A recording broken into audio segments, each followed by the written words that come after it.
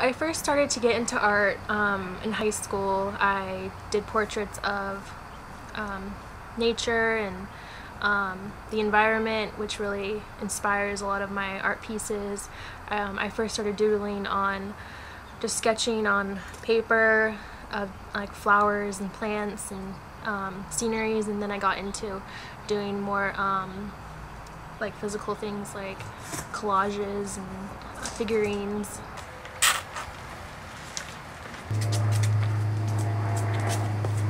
For me, it's really therapeutic. I like to be outside and to be in an isolated environment with just myself. I don't really have a studio. I just do stuff in my backyard. It helps me sort of escape reality and dive into my artwork, and really I can focus and not think about too many outside stressors. I can kind of escape and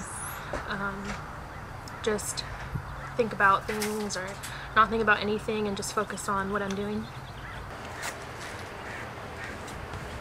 I think that I enjoy making art for myself and for